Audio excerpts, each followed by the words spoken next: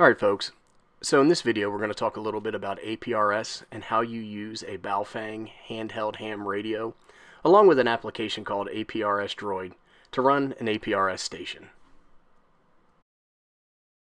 So at a high level I want to talk about what APRS is, and it's an automatic packet reporting system, and I guess that's saying a lot. But what it allows you to do is report information such as positional information, weather information, or simple messages either over RF on an FM signal or connected to the internet, which is a relatively newer development, but APRS has been around for a while, so it's not that new.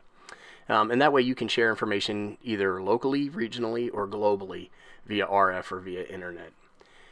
APRS was developed in the late 1980s by a fellow named Baofeng. I think I'm saying that right. His call sign is WB4APR. And he's a pretty high-level engineer with the Naval Academy, so he's wicked smart. And one of the things I'll say about him is he still maintains the APRS website. So anyhow, big thanks to Bob for putting all this together for people like us. You can get more detailed information about APRS or Automated Packet Reporting System from the Wikipedia site, which I'll link below. But it goes over the history, it talks a little bit about the network overview, types of equipment that you use, some configuration changes that you may need or set. It's a pretty handy website, so I would encourage everybody to go ahead, check it out, and see what it's all about.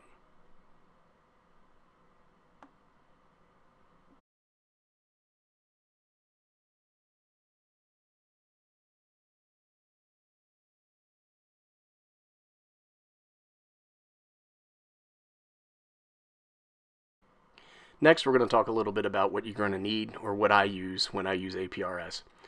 So first, I use a Baofeng radio, and just about any variant will work, a UV5R, UV5RE. In this case, I'm using the BF-F9V2. You're also going to need an audio interface between your radio and your Android tablet. In this case, I use the BTEC APRS K1 audio interface cable. The reason I use this is it has the Kenwood adapter that works fine with the Baofeng, as well as a number of other radios on the market. And then it has a microphone and speaker jack that fits right into my Android tablet, making it very handy. For the Android tablet, you could use a smartphone if you want. I'm just using the Samsung Galaxy Tab A8. You can pick these up off of eBay for about $100. They run pretty well. It's a little bit of an older device, but it can handle APRS just fine. You're also going to need an APRS client to run on your Android tablet. And in this case, I'm using the APRSDroid application. Now, if you want to broadcast your APRS information over the internet, you use an interface for APRS-IS. And this requires a passcode. So we're going to talk a little bit about how you get that passcode, but you have to register to get it, and it takes a few days. So if you're thinking about APRS, go ahead and do that first. And then you're going to need an amateur radio or ham radio license to broadcast anything over the ARS or amateur radio spectrum. And that kind of goes without saying. Setting everything up is pretty simple. You want to take your Kenwood adapter on your cable and firmly seat that in your Baofeng radio. Then you're going to take the mic speaker interface and then plug that into the port on your Android tablet. Make sure that everything is plugged in securely, so that way you don't have any problems.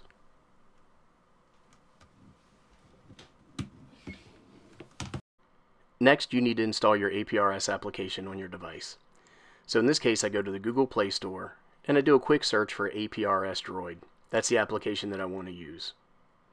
It'll pull back the search results, and then I want to go ahead and select the application and then perform the install like I would any other installation. You can see here that the application costs $4.95, so you're going to have to make a little bit of an investment.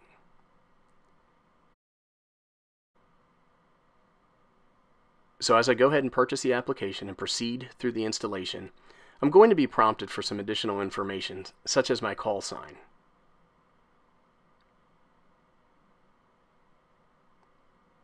You can just fill that out and then proceed like you would using any other application. You're also prompted for your APRS-IS passcode if you have one. Here's a link to the website where you'll be able to request your APRS passcode. Like I said, go ahead and do this early so that way you don't have to sit around waiting. I wanted to talk a little bit about the network topology of APRS. So here's a diagram that I put together. In the lower left-hand corner, you can see an Android tablet or Android device that's connected via cable to a Baofeng radio. Now we're going to use ours through the middle of the screen to connect over RF to what's called a digipeater. Some digipeaters are connected to the internet, and you can see that represented by the network diagram on the bottom part of the screen. And then some digipeaters are not connected to the internet, but they can still broadcast your APRS information. Along the top, you have an example of another station where somebody's using a laptop and a TNC, or a terminal node controller, to interface with a radio that broadcasts out an FM signal. And you can use all kinds of laptops, you can use all kinds of TNCs, and you can use all kinds of radios, which makes deciding what kind of equipment you want to use a little bit difficult or confusing at first, but you can probably cobble together most of the station with equipment that you already have. And again, along the bottom, you can see using the Android tablet, you can actually feed your APRS information directly into the internet without the use of a radio. So if you have any questions, you can post them below and I'll do my best to answer them. But as I said, the topology is a little bit confusing. You need to understand that it's made up of an APRS client, a TNC or node controller, a radio, and then you have to connect to a digipeater to rebroadcast your signal over RF or connect it through the internet. So at a high level, I wanted to cover what a TNC does. And essentially what it does is it takes digital information from your computer or your tablet and modulates that in a way that your radio can consume it as an analog signal, and then it pushes that analog signal out over an RF spectrum. Now when your radio receives APRS data, it passes it along via a sound card or sound output to the TNC, where the TNC demodulates the analog signal, and that makes it something that's consumable by your handheld device or your laptop or your tablet, and then that can report back APRS information that you're receiving. Now in terms of best practices or things that are good to do, you want to check your radio configuration and make sure that you're using a frequency for your location. In the United States, we use the 2-meter band and we use 144.390 megahertz. You also want to check your volume setting because you don't want to undermodulate or overmodulate.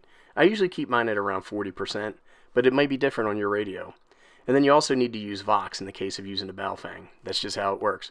I keep my Vox setting relatively low at number 2. You also want to make sure that your radio can reach a digipeater. A lot of times people are like, hey, I'm not getting anything, I'm not sending anything out. So you need to make sure that you're in range. And a digipeater must either have an iGate or a relay to a digipeater with an iGate in order to propagate over the internet. We kind of talked about that in a network topology video, or slide I should say. Anyhow, you want to check your Android device configuration and make sure you manage your volume setting there as well. Also, you want to mute any notifications, because if you get an email or a text message on your device, you don't want the sound of that alert going out over APRS. Also, you need to check your APRS configuration. Make sure you have the right call sign and APRS-IS passcode. You want to make sure that your location is correct and you're using the appropriate connection protocol for what you want to accomplish. And we'll talk about that in a few minutes. Here's how I set up my Baofeng radio. Frequency mode. 14439 0. Menu.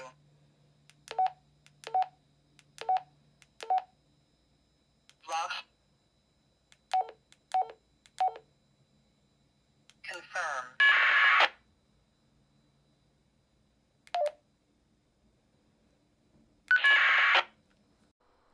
Let's walk through the APRSDroid configuration. As mentioned, you're going to need your call sign and your APRS-IS passcode should you wish to use it.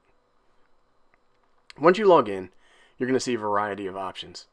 What's really handy about this application is that you can actually pull up a map, so you can see where you're located, and you can also see where the people that you're communicating with are located. It's quite handy.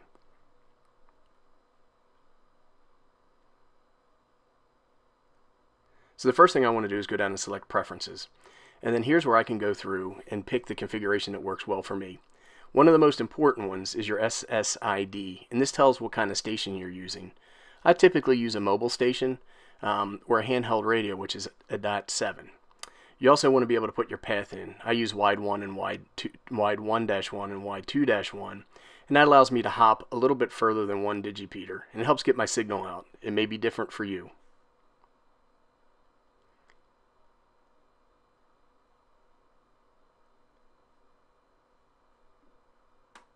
So also you can pick your connection protocol.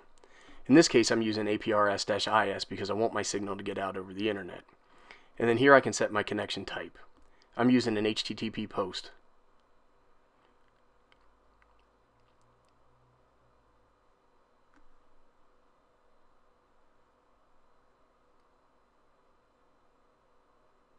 Under your connection protocol, you can set how you want to connect to your device. In this case, I'm using a high quality demodulator, which is that APRS cable, but you can also use Bluetooth.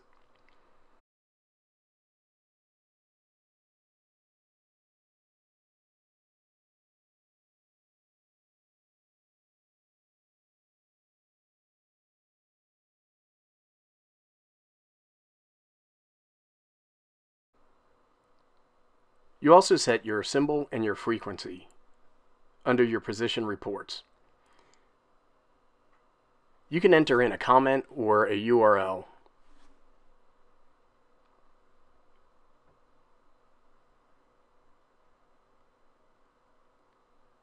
Now you can change your location source to be smart beaconing. You can use it to give a new location based off of a time frame, or you can use it to base off of a change in your location.